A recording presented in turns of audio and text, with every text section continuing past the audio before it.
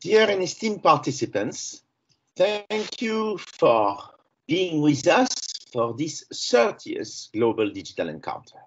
This project that started very long ago, now, just during the pandemics, aims at discussing how we can construct, deconstruct, reconstruct, improve the current IP system. What is to be done? What is to be done facing the challenges that we are meeting all the time. In this very moment, as co-directors of the Global Digital Encounter project, Professor De Santis and myself, and as coordinator, Javier Fernandez-Lasqueti, we thought that it was timely to discuss the IP implications of the data economy. The data economy is considerably changing the way the IP system must function.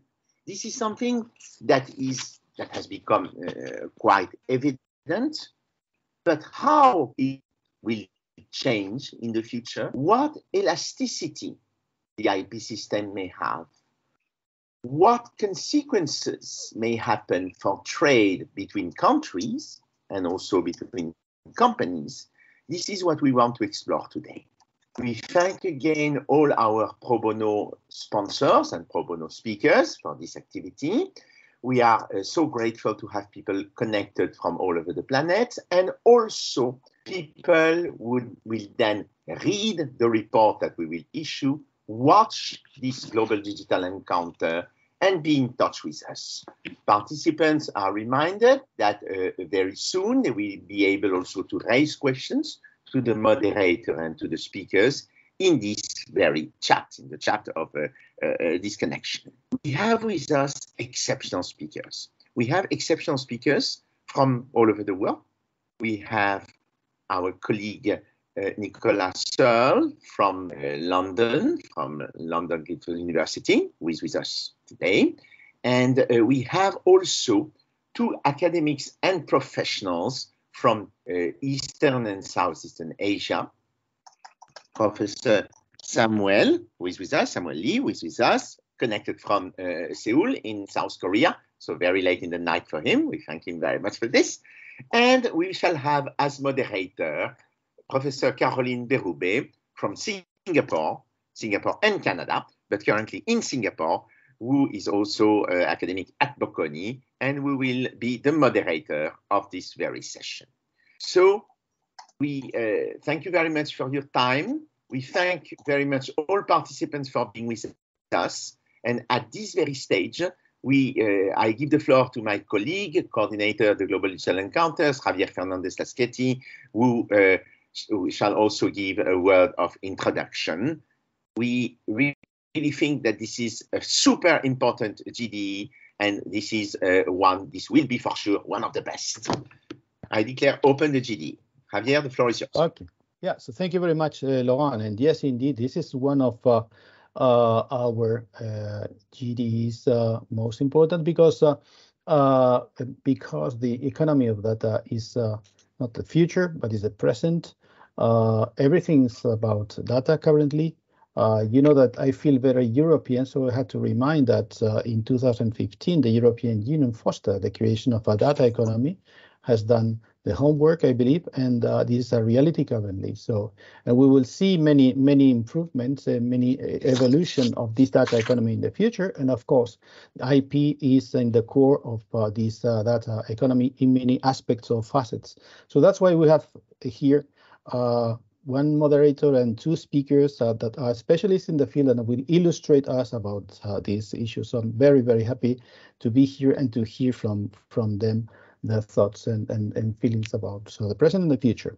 And remember that you belong to a community. Please raise your hand. Please send us comments, etc., because we all belong to this community. And now the floor is yours, Caroline. Thank you. Thank you so much, Professor Manderieu and Javier, for the great introduction and for setting the table for this important topic. And I'm really happy about today because we have lawyers, but we also have Nicola, who is not a lawyer. So I think it's going to bring very interesting flavor to our session today. And because, like, you know, for a long time, like, you know, a lot of people thought, like, you know, like data and digital economy were like part of law, etc. And then for some time, like it was part of telecommunication, media, and technology. From a legal perspective, and I'm sure Samuel will agree, because I think in Korea, and I know some of his colleagues are very involved with that practice, which is called TMT. So it's a very established practice which involves data and digital economy. But there's been a very growing recognition that the field of data and digital economy now requires its own complex set of and skill professional to deal with that, because it's no longer involving lawyers, but involve a full range of people, because it involves different competency required.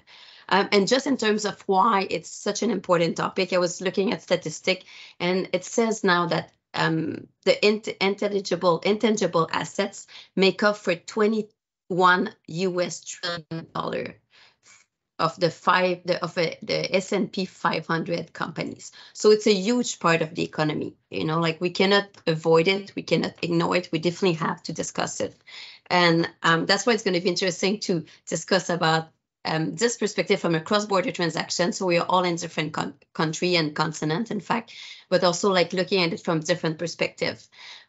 So one of the first questions we wanted to address, it's how can intellectual property enhance innovation within the digital economy? Samuel, would you like to take it? You're on mute. You're muted, Samuel. We can't hear you.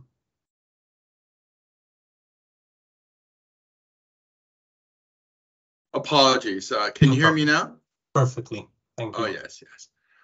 I'm the patent attorney in the room, so my approach to this will be from the point of view of helping clients who come to us to make them much more attractive in terms of investments, as well as preparing them to go public. So at the end of the day, if someone has a wonderful idea, be it in the data economy or otherwise, the most important aspect of what they need to prepare for when they go in for the Series A, B, or C funding is to have some answer to that's a wonderful idea, but how do you protect someone from another company copying your idea or your product or your particular database or how you keep your information, right? And at the end of the day, you need to answer that question in a way that makes the investor or even when you go public, the public that's willing to buy your stock, comfortable with that answer, right? So in essence, without proper IP protection, it's very difficult to obtain that investment, as well as be successful once you go public. And in essence, I have to warn you, the laws right now in the United States and Korea and elsewhere are still behind the times. There are certain litigations right now where certain individuals are trying to get patents for AI generated inventions, right? And those litigations are working through. In the United States, I believe there was a decision that said no. In Korea, there was a recent decision that said no, right? But that's based on the current framework of laws, which in the IP realm include patents, trademark, design, copyright, and unfair competition, right? And then of course trade secrets. So many companies in the digital space are choosing to keep things as a trade secret. In other words, a black box. And And as a result, you are not having other competitors sort of building on top of what they did, other than by certain performance criteria, which you have seen in terms of the generative AI models that are out there, right? So that's sort of a sort of an overview from a patent attorney's point of view of why IP is so important for the digital economy. All right, it helps with the funding, it helps with the investments, and the competition. Hey, thank you, Sam. One thing that I would like to add, and probably Nicola will want to add something at this topic. So registration of all IP is always crucial from my perspective, as you said, to increase value of your company and your asset. And I feel one thing that our clients realize, a lot of companies have data, which is worth a lot of money and is also at risk, right? Because especially now with all the cross-border transaction, data can flow from one country to another one. And as I'm most of the time based between China and Singapore, like for example, China has a new data protection law, because China is very protective about data that are collected in China. So let's say you do have a company, which is a Swiss company, which have an entity in China, and they collect data from their clients or their supplier in China. And then you want to acquire the company in Switzerland and the company in China. If there's a breach of data protection and all their database in China, you can be liable for a lot of money. So if I'm going to be the buyer of that company and I'm not in compliance with not only like all the IP law, but also now we put a lot in the same basket, like all the GDPR or like GDPR Chinese version, for example, or Singapore version and other countries in the same basket. So very important that these two aspects are really well covered by companies. And I guess, Nicola, like it's a good segue for you to add your comments on this question from a business and academic perspective. Thank you. Well, first of all, I should apologize profoundly for not being a lawyer. So please accept my apologies. Nothing more perfect than us. So I'll sort of take it a bit more macro, because when we think about, why do we need intellectual property and innovation, the classic economic side is we need incentives for companies to innovate. And that's what, Caroline and Samuel have just talked about in terms of firm strategies. Absolutely the case. Firms need to be able to protect their innovation, and they need to be able to have those discussions about liability and raising funds, etc. The other side of this is sort of thinking about on a macro side is we also need that innovation and that knowledge to become public again. And that, when we talk about data, is a trickier discussion, which I think we'll probably start talking a bit more about some of those aspects later on. So we have this, really exciting emerging economy. So, data and digital economy, it's been around for a while, but there are still so many areas of growth, a lot of contested territory. And so intellectual property is great for incentivizing innovation in that area, but we also don't want it to sort of get completely, I'm going to use the word colonized, which has sort of other connotations too, but we need that kind of balance. So there is the idea, and absolutely we need to be rewarding firms for their innovations, but there also needs to be room for future innovation, which is why when we talk about intellectual property from an economics perspective, it is meant to eventually expire. Samuel mentioned trade secrets, which is an interesting one. It's my favorite. But yeah, when we get, it is my favorite. Are we allowed to have favorite IPs? It's my favorite. So it's going to be, absolutely the patents in this space, the investments that need to happen, the ability for companies to know that they've got something that they're buying. Intellectual property is absolutely important and fundamental to all of those. I'm being slightly, I don't think it's quite devil's advocate. I'm just adding the fact that we do need to think about how this knowledge will be used 10, 20 years from now, and that it needs to be more freely open at the same time. So balance there. But with that, what Nicola was saying, I just wanted to add, a lot of this important data is held by large companies, and it's not public. All right. At some point in time, and I think the antitrust authorities within each country are starting to look into this, right? And at the end of the day, the Googles, the Amazons, Apple, for example, they keep a lot of data and they use that data for their own purposes, right? So I think that question needs to be asked. I mean, does that data or should that data be accessible by the public, and if so, in which form? Because you also have data privacy issues, as Carolyn pointed out, and certain countries are requiring their citizens' data to stay within their national boundaries. India is one, China is another. so in essence, I mean, how much anonymization of that data needs to be done to be able to freely allow sharing of that data? And I think that's a question that I think the governments as well as the major companies need to answer at some point in time. Yeah, and I was looking at a few definitions of digital economy before session yesterday and today, and I was just trying to see different perspectives from the legal to the economical to like finance people.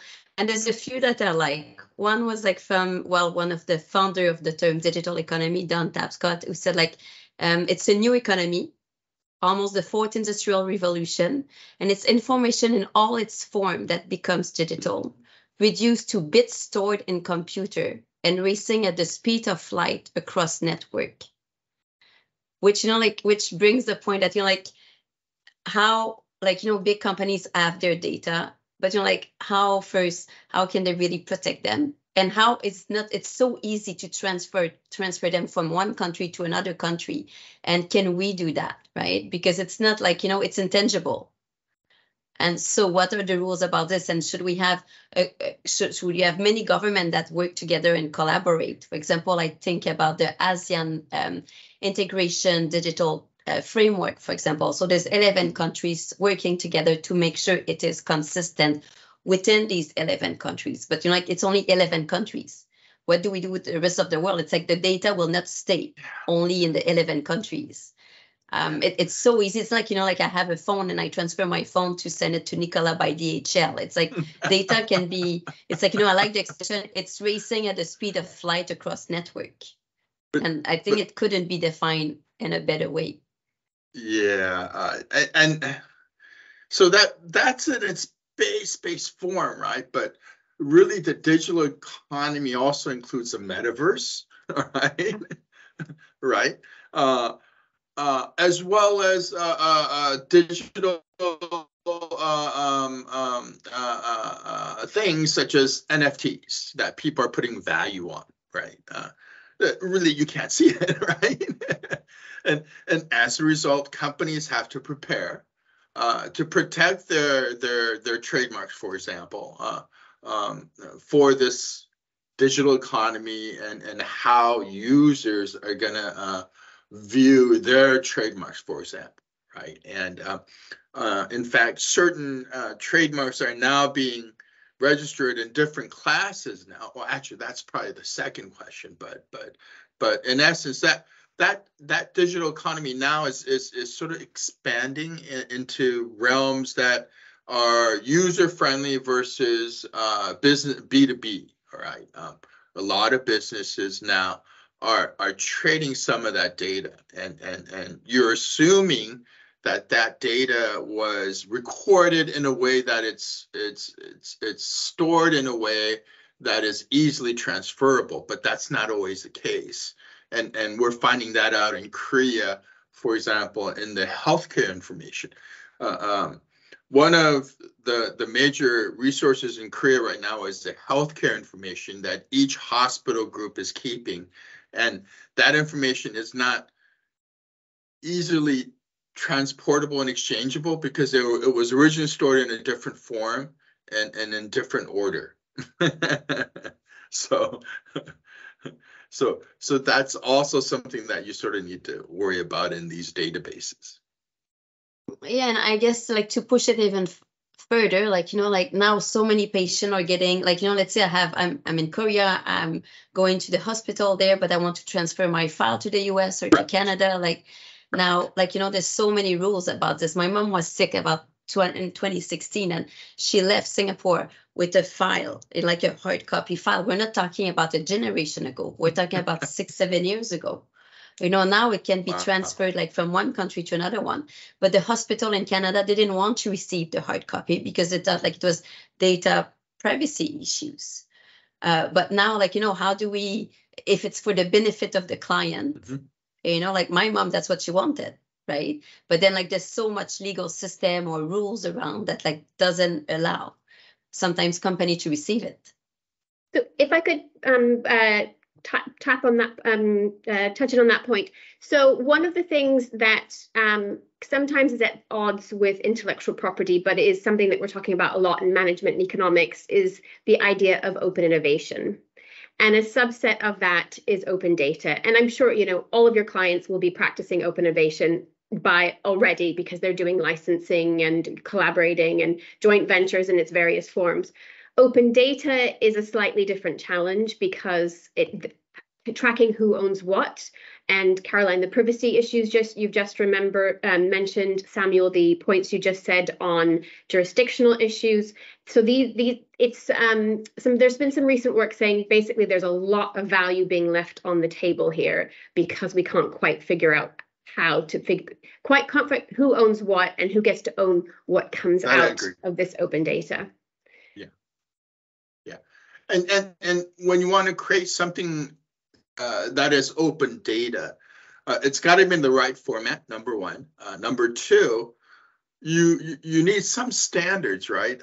At the end of the day, you don't know how biased that data is, right? Because and there's no entity that reviews that data to test that data for whether it is unbiased, for example, or whether it's accurate, right? And right now, data is being generated, and there's no standard for that data.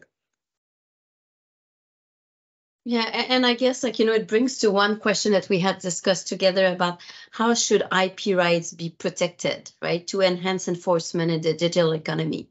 And I guess it's not only one entity or one part of the government that has to deal with it. It has to be done in a cohesion way. For example, in Singapore, like ACRA and IPOS, one is for the company and the other one is for the IP. They're working together to do a joint framework. So this is one of the initiatives, for example, that they were working on. But then this is, again, we're talking about Singapore, which is a small island with 6 million people. Right now, if we talk about data across the world and how do we, so it would be interesting, how do you deal with that, Nicola and Samuel? Samuel, please take this. Nicola, oh yeah, all right. So all I can tell you right now is in terms of the laws, it's behind the times. I'm a U.S. licensed attorney, so I can tell you about the U.S. The U.S. law especially is behind the times in terms of data protection, in terms of privacy. Certain states within the United States have separate privacy laws, all right, that are stronger than the national standard. But generally, the U.S. has been behind. Korea is just is a little bit better in terms of data privacy. It's one of the most onerous, data privacy countries in the world, and the Korean Personal Information Protection Act is on the level of GDPR or even worse because the definitions aren't very good. All right, so that's generating a lot of work for the law firms. And finally, in Korea, the Copyright Act, the Korean Copyright Act, has a database protection portion in it, right? Unfortunately, the protection isn't very long. It's like 5 years. But if there's significant effort to renew that database and to update it, then it's another 5 years, right? So, but the Korean Copyright Act includes that. Now, I haven't looked at other countries' laws, but in essence, all the other countries are reevaluating, from my understanding, especially the EU, their laws to come, up to speed. But because of the sheer speed in which the digital economy is changing, especially after generative AI has made such a huge hit, that the laws and the reaction, the governments are being reactive with the laws right now. They're playing catch up. And I guess like even if you have the best law, and that's what we encounter in China, like all the data protection or like law are pretty new, like 18 months old. But now it's like, how are they going to be enforced? By the time, like, you know, like even if you look at court case right now, there's very few court cases in China on this, you know, like it's so like the client contact us and they say, well, you know, like we have this potential risk with the new law. And even if I want to tell them, well, that's how it's going to be. The court or the government will look at it, you know, like there's very, very few cases. So the law are kind of there, but the enforcement is very, very new. And we don't know in which direction the government will go or the court. And once they go towards that, like, you know, probably the law will have to be amended again, because as you both said, like the digital economy is moving at such a fast pace, especially like post-COVID, you know, like I was like, post-COVID, like, you know, so many things were disruptive, like, you know, the e-commerce, all the subscription, all the e-signature, you know, these are 3 industries, for example, that have been changing at a rapid pace because of COVID, and probably it would have not been so fast without COVID, but the companies were forced to be innovative to carry on business. That I agree. So there's one thing that I think everyone may be interested in is that in the trademark space, there have been certain classes that have been modified to include virtual goods. So the way trademarks works is you file a trademark application, and then you have to identify the good that it applies to. So, for example, Louis Vuitton handbags, right? You have the LV, and then you have to identify the class of goods. Now, so the trademark classes have been updated to include virtual goods, right? So there was a recent litigation filed by, I think I want to say Gucci, but shoot. Yeah, it's one of the famous. Oh no, it was Hermes. I apologize. Yeah. And there was an NFT of an Hermes bag that was sold, and thankfully Hermes had already, and it was like called the Meta Birkin or something like that, right? So, and Hermes, thankfully, had updated their trademark registration to include virtual goods, and those include, you know, and I'll just name the class numbers, but class number 9, 35, 38, 36, and 41, in case they're blockchain also involved, right? So, but anyways, I just want everyone to know the trademark classifications have been upgraded to include virtual transactions and virtual goods.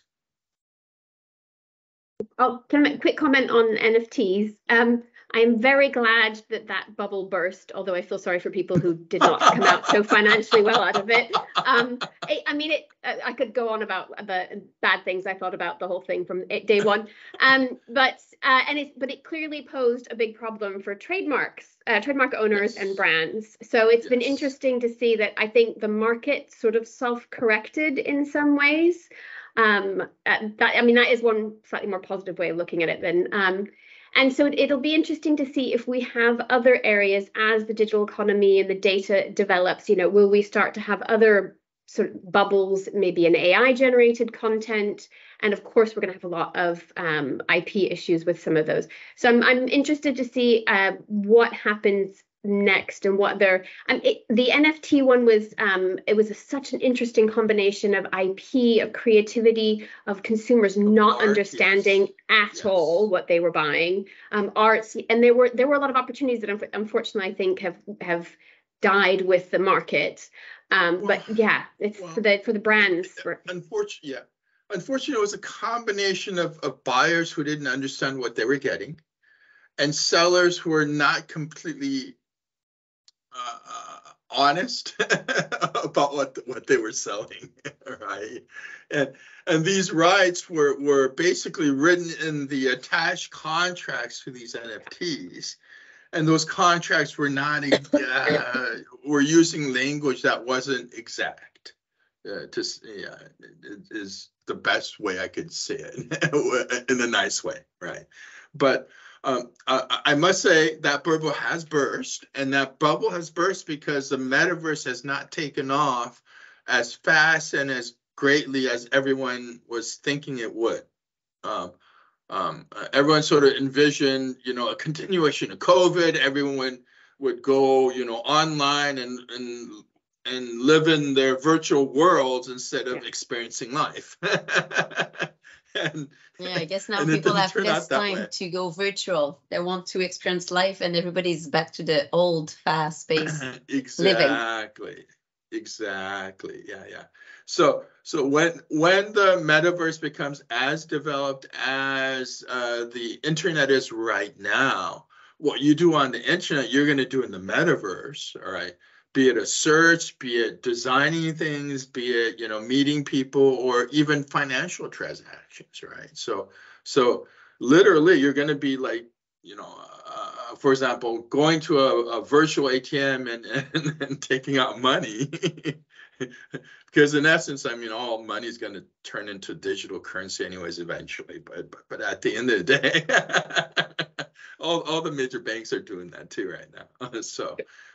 But at the end of the day, the metaverse didn't take off, and that's why I think the NFT bubble burst. But when it does take off, and everyone's going to be polishing off their NFTs that they bought and trying to figure out, what rights they really do have, right? So they can build their virtual homes and hang up their virtual paintings and carry their virtual, Birkin bags and whatever have you. Yeah, what a world. I'm glad that it's changing and it bursts in some ways.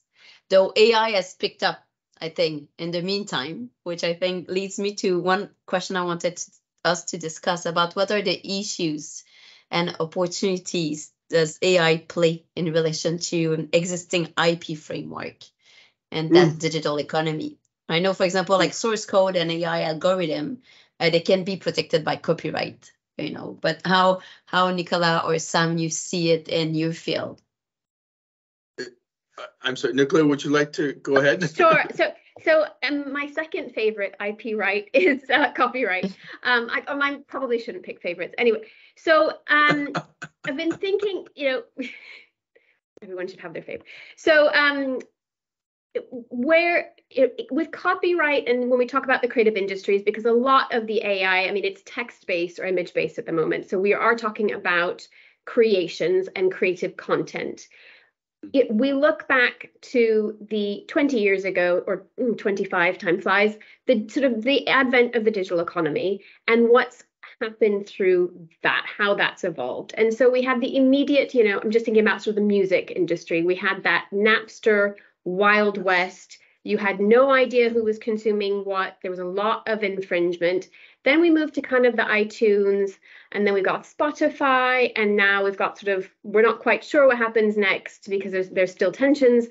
TikTok is doing well in terms of music. So we've had that evolution. And I think we're kind of in the same spot now.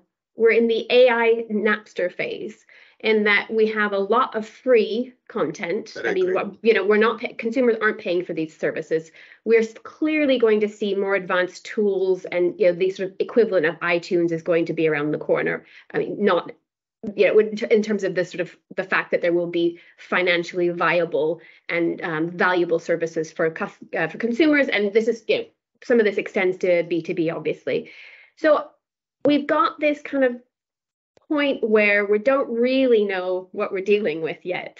But there are a lot of the copyright questions are already coming out, right? Who owns it? Who should be paying for it? Who owns what goes in? Who owns what goes out? Who's liable? These are all the big questions that the lawyers have to grapple with. I just get to pontificate whether this will have an economic impact. And it's what we're seeing right now is everyone struggling with this. All these jurisdictions trying to figure out. There's several lawsuits going on. I'm not as au fait on the dynamics there, but it's going to be interesting because iTunes, we had, Napster, we had Napster, but they had no money. Whereas now we're talking about AI owned by companies with a lot of money. So then we're sort of in is this a Google Books situation, right? Could it be a Google, because it was unclear. And I should say, I don't feel at this point we can really take sides, and it's so unclear what needs to happen or what should happen and what is fair. So I think a lot of things happening in copyright. The trade secret side of it is also very interesting, but I'll just stop with copyright. Okay, so for some background for those people who don't understand the copyright question, the AI engines with slight modifications are pretty much public, and certain companies like OpenAI or Google, their AI engines are slightly different. But in essence, these engines are basically modeled after language models, and as a result, they try and predict the next word, for example, or the proper sequence of sentences, right? And really what you do is you create this model and you teach it, you feed it all this information, right? And with the computing power that you have, you feed it tons of books, tons of images, all that sort of stuff. And all those books and images are copyrighted material. And the first question then becomes, when you train an AI model, does using that information itself infringe the copyright laws, right? Your copyright legal rights that you have? And I think that's a question, because is it really reading it? Right, because the copyright basket of rights that you have is the right to reproduce it, which they do, because otherwise they wouldn't be able to use it, right? Okay, and the reason why it reproduce it, perform it, and there's like a couple of other rights, but those are the major ones. And if you think of it in terms of a book or music in Napster, if you have a music MP3 file and you download it, all right, that you get a copy of it and you're enjoying that music, all right? When you're using it in a AI model to teach it, it's still, I think, a question. I mean, literally, I think it's infringement, all right, because it infringes on basket of rights, but it's not your traditional infringement that you think about, right? Like listen to music or rereading a book or whatever have you, right? So those litigations actually are currently being in the works. So there have been litigations on copyright infringement filed against OpenAI, for example, certain other companies like Google, and these are copyright owners of books and music and images, right? So those answers, I think, are still I'm sorry, those questions still have not been answered right now. And it's making its way through the courts, and they're valid, questions, right? If you're going to use data that's out there without any, ramifications whatsoever, I mean, that should not be fair, right? Sort of like, how Google does their news service now. They used to reproduce the entire article. Now they put in a link and to the title and give the link to who the news service is, right? So, and that only occurred because of the litigations, right? So, and Nicola, I agree with you. The issues need to be worked through the courts based on current laws and maybe future laws, depending on which country that you're talking about. So I guess, lead me to one of the next question we wanted to discuss. Like, if let's say it's the copyright owner is in the US and there's an infringement of that copyright because of the digital aspect of it, like in, I don't know, Indonesia, Australia. So what does it mean that the individual and the company breaching the copyright has to go sue the court. And in which country is it where the infringing person was? Is it where the owner was? And how do you calculate the damage? You know, the practical question of doing it. It's such a fluid situation. That's become a huge problem. And I presume the analysis is going to follow the analysis that was done on the internet or infringement on the internet. At the end of the day, the question is where that data came from and who packaged the data and made it accessible, I think is what it's going to be. Yeah. I just love this idea of offshoring your copyright infringement, just outsourcing it. Yeah, I mean, because that doesn't, yeah, and I think some of what you've just said matches it. I mean, it'd be interesting also if this dynamic also ends up with content creation being put in different countries for strategic reasons. Derivative works. That could be interesting. Yes. Yeah. See. So so people who don't understand what that is, a derivative work is basically a secondary work based on the primary work. And an example would be the Andy Warhol sort of funky picture, paintings that Andy Warhol did. Those are all based on photographs that someone else took, right? So Andy Warhol would be a derivative work of the original photograph. So that's sort of an example of what a derivative work is. Yes. It's definitely challenging, right? To see how it's going to be in 5 years. Even so, what we discussed right now, and the thinking that we have, we would do it in 12 months or in like 3 years' time, and our conclusion or thought would probably be totally different. Because it's moving at such a fast pace. It's unbelievable. OpenAI, for example, trained their second generation? I think they're on the fourth generation, the third generation, in less than 6 months. And the previous generation before that, it took like 1.5 to 2 years, right? So the computing power plus algorithms that they're using now, I mean, things are changing so quickly.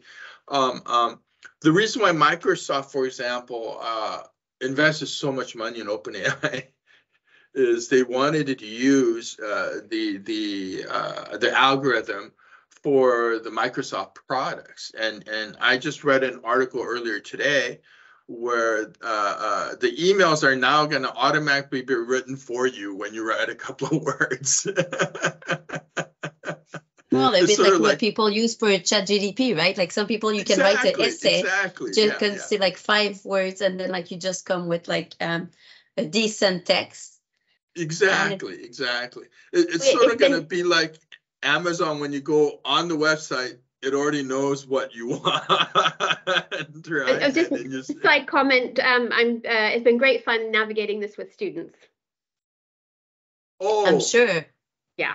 I'm sure, but I thought there was a tool, or that's what my kids tell me, that there's a tool now that teachers can really know if you're like, if it's not you. You can just basically like there's a software that exists, so you can just take your text and tell the student, well, this was like, this was not the original text. Is that true? Or? I think we should all believe there is a tool, whether or not it actually exists. Or make them believe. We can believe there's a tool. And when Turnitin, which was the predecessor, when that first came around, so that gives a very literal check against existing, there were copyright disputes on that, like because it was building on existing works. So yeah, it'll be interesting. Anyway, let's believe there's an AI tool that will tell us if it's been written. Yeah, I forget the name of it. There is a tool that checks, but even that tool isn't 100%. It was like 80-something%. I will be telling my students it works. Yeah. And yes, of course. In essence, I think at the end of the day, the only way to really police it correctly is to get a writing sample from that student written in class. And you compare the writing styles is the only way you're going to be able to prevent cheating like that. Yeah, I mean, I realize, sorry, I took us slightly off, but this discussion is happening across universities right now, is how do we move from what was, and it goes to that sort of idea of plagiarism, like what does it mean to be copying someone else's work? And we're all trying to figure out, how do we now deal with this generated content? Where is the line between copying and erasing? Anyway, we're all grappling with what the new appropriate responses and guidelines will be for universities. Yeah, and the students are so smart these days. They just know how to do So it good. super. Yeah, absolutely. So we talk about AI, and we talk about different countries. And so do you think many countries want to own the concept of digital economy, but what are the challenges that could this pose? And also, do you believe that countries should work together? Do you think it's a job that should be done by governments together? Should be discussed at Davos, for example, where government, a bit like what we do about climate change, for example, or other important topic that government decide to work together either by region or the banks work together. I was with a banker today and working in the UK, and she was saying a lot of banks, central banks now want to work together on climate change. So do you think, for example, in a similar way, we should have regulator across the world working together, working on this together, or, banks or government or the private sector? Nicola, go ahead. Yeah, I'm sort of thinking of the negative of that, and that's one of the things. So I work on trade secrets, and one of the things that's happening in terms of that competition, what future do we want of a digital economy, of a data economy? What future do we do? And I don't know that there's any agreement at all of what that would look like. So I'd be curious to see if governments could get together and come up with something that enough people would agree on. But although I could see there's potential there for perhaps privacy discussions or compatibility standards. We have a lot of discussions on standard essential patents at the moment. Of course, there are things going on there. Yeah, everybody loves a good SEP. Third favorite. But one of the things I have seen a lot of is that there is this increasing discussion in geopolitical tensions of IP, of innovation. And so it strikes me that there's a lot of contested space in this area. So I think there are some areas where we could have much more cooperation, and I'm thinking on a government level. But there are certainly areas I think we're really going to struggle to get cooperation. And yeah. I'm just thinking, for example, when there's a breach of IP, in China, the damage that can be obtained by the infringed company, or there's a maximum. It's not the same in other countries. So this is one small aspect of IP, for example, which is different from country to country.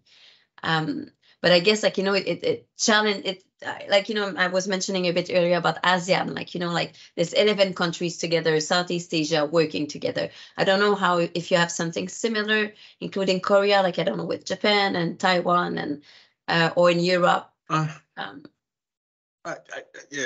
Unfortunately, I think at the government level, there's too much politics and history that gets in the way. Although I think that would be the best, like a UN sort of, body for data economy. I don't know, but I think when it comes to the data economy, it's gonna follow more in terms of the standards bodies. I think in terms of industry, right? So if you look at the wireless industry, for example. There's a standards bodies that sets up, what 4G is, what 5G is, and it's composed of industry players, right? Because they know the technology. So in essence, I mean, I think, for example, for healthcare data, or even for consumer purchasing data, I think the industries have to work together to create those standards, and I think that would be much more efficient. although ideally, if we have some UN body that regulates the data or sets up the data in a very neutral and unbiased way, I think that would be great too. But once again, I mean, there's just too much politics and history. I'm pretty sure Korea and Japan would not trade data, for example, because of the history that's getting in the way. EU maybe as a bloc, maybe. I mean, they did that with GDPR, which I was utterly impressed by, right? And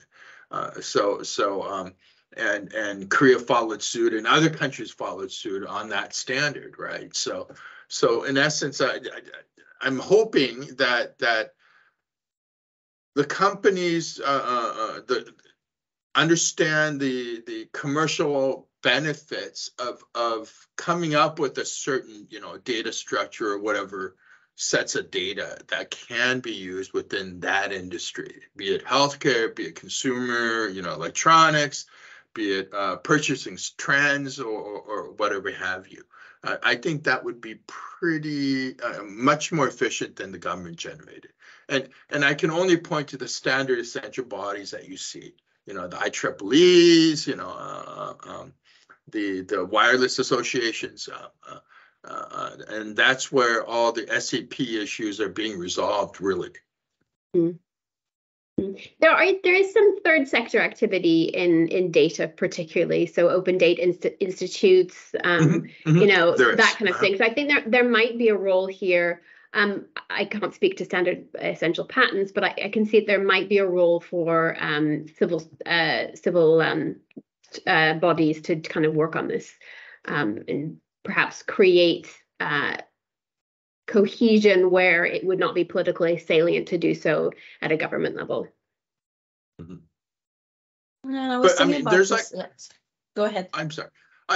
There's certain data, for example, that certain governments and unless I point out that government, not everyone's going to understand. Well, you'll figure it out anyway.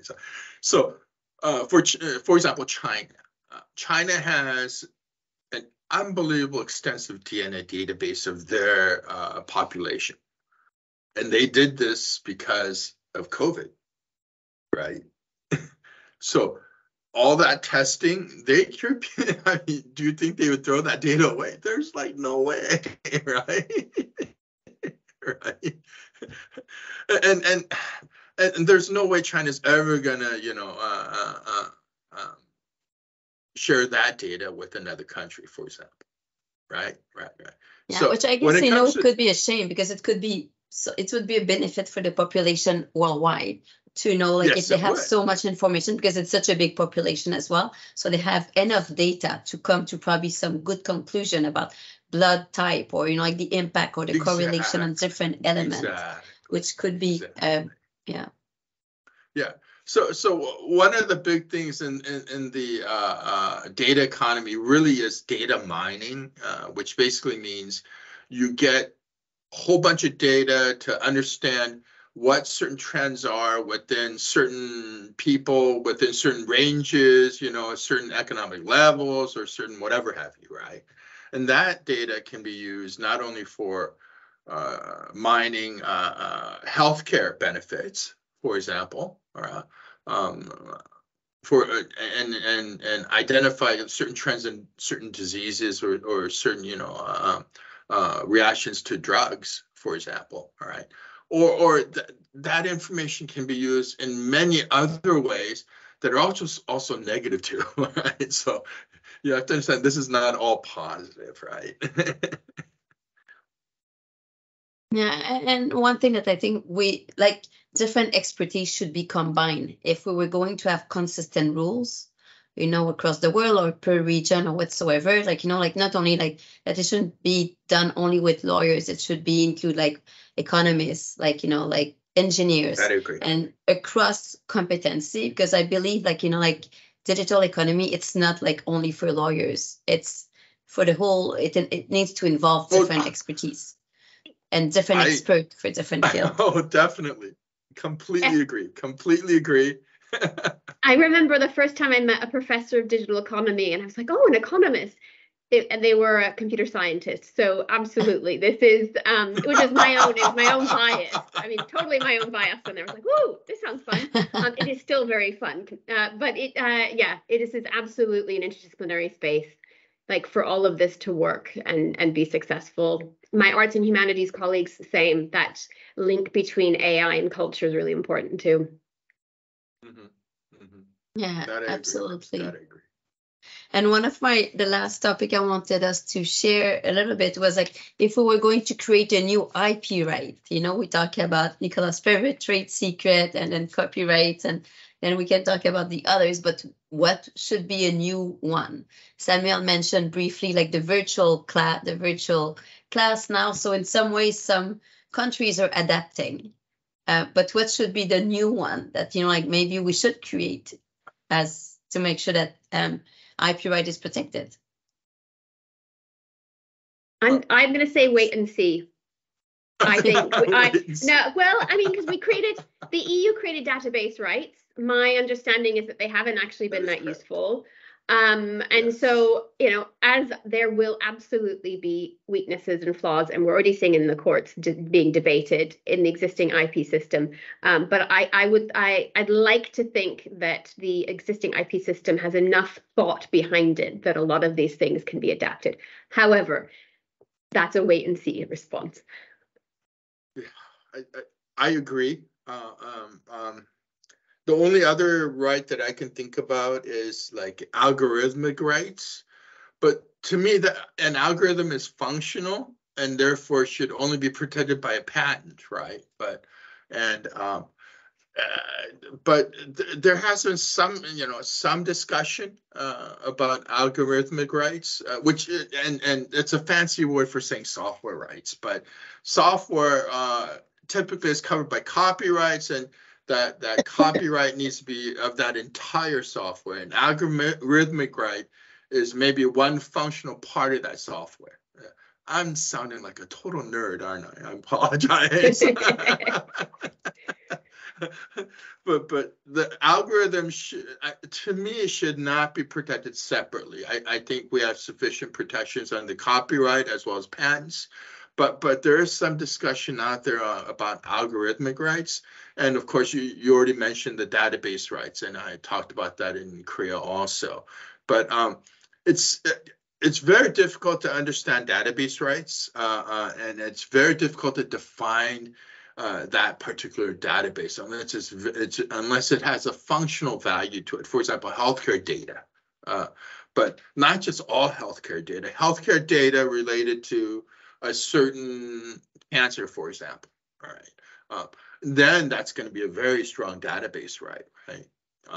But unless it's so specialized and that you can define it in a way and identify it when someone takes it without, properly getting a license to it, it's not easy to enforce. Oh, we have one Caroline, question you're muted. from. Yeah, sorry about this. So we have one question from Victor, which was, does data mining activities infringe copyright? Good question, wow. Victor.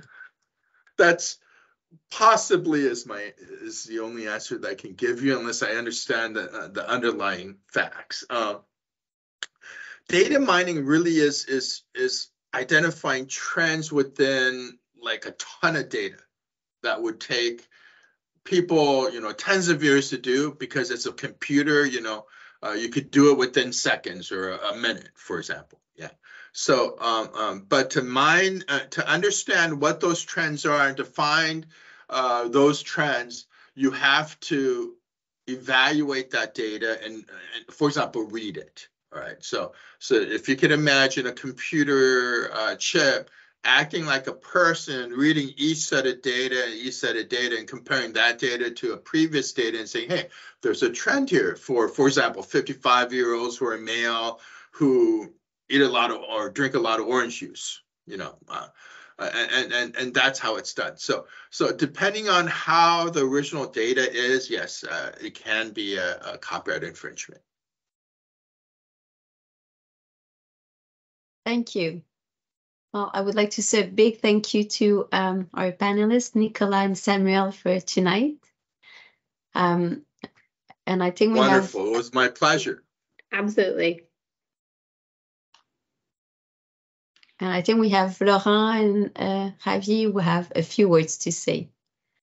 Well, no, it will be Manolo, it will be Professor De Santis, who, as per tradition, will close the event. And thank you so much on my personal behalf for your splendid interaction and for all what you brought to our community. Manuel, the floor is yours. Thank you, Laurent. Pleasure. Thank you, everyone. Caroline, and having you, Caroline, as a moderator has been marvelous. Yeah, you have dealt. Perhaps you didn't realize, but you have dealt with so many dozens of issues. Yeah, starting with the question whether IP enhanced innovation.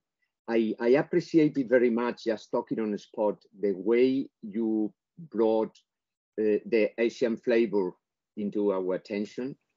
The way you brought also the economic perspective. We are more used to the legal perspective, so this was a very, very important change, let's say. The way you brought us also, you came descending to specific fields. I remember now hospital information or the transfer of medical files or the healthcare data. Yeah. Also the relevance you brought issues like data privacy, data protection legislation, the copyright, yeah, starting with the Korean Act, Samuel, yeah, then going to Caroline, if I remember, it was Caroline with China, under the understanding that the law is fine, but it has to be enforced, and enforcement is what it has to be fine. By the way, we took, Samuel, the concept of offshoring the copyright infringement, yeah. You move to trademarks, the inclusion of virtual marks, if I recall well. You move, of course, to the secret trade secrets in the new economy, open innovation, the challenge of open data, the possible fact that data can be very easily biased. Yeah. Even how COVID has accelerated the arrival of the data economy. You mentioned the standard bodies. You mentioned the calculation of damages. You brought what are the opportunities of the near future. You came also to the, what I mean is that by bringing questions into the encounters, we enlarge the potential of future encounters, and we enlarge also the potential of our attendants moving into thinking and reasoning, which is what we expect at the end. Do we need an IP, new IP right in the new economy? And I remember, I don't remember which you would say, wait and see. Yeah, IP is robust enough. I think it was Nicola. Yeah, or the possible rights on the algorithms. What it is evident, and there you all have agreed, is that things are changing so quickly. Yeah? The fact that OpenAI is in 4th generation in 6 months. Yeah, the fact that Amazon knows what you want before you just connect the device. Yeah. So there, Caroline, there, Samuel, and there, Nicole. We are very grateful to you. Welcome to the Encounters family. I have the feeling that you could have moved for hours and hours more, but we have to keep 1 hour. There are so many questions that have been just open and closed. Yeah, I would like also to thank very much our reporters. This time is Julia Borisova and Ariel Aberdeen. So thanks to you, Julia and Ariel. And you know that I like to emphasize always again and again and again the fact that the Encounters report has become a precious instrument for researchers, for professionals, for academics, and this time is already the 30th report. So we are very happy, and they are very grateful. So many thanks also to those who have attended the encounter. We are always very grateful to the followers of the encounters. We appreciate also the fact that after the encounter, when everything is published, we have hundreds of people that listen to the recorded copy in the following weeks, in the following months. And we are convinced that this is our 30th encounter, Javier, and and Laurent, we are convinced that the encounters constitute indeed a very, very valuable legacy for the future. And that this valuable legacy belongs to all of us, belongs to the intellectual property community. So take care and join us again. Join us again for the next encounter. The next encounter will take place, if I took correctly note, on the 28th of November 2023. It will be the encounter number 31, and we'll discuss another hot topic, IP and compulsory licensing. We will, as always, we will prepare materials for you. We will prepare references for you, and we will provide splendid speakers. So thanks very much again for being with us, and enjoy the rest of the day. That is just some minutes for Samuel, and also just 10 minutes for Nicole, for Caroline, sorry. Enjoy. Thank you so much for inviting us to speak at Thank you. Share today. Thank you. Thanks a lot for being here.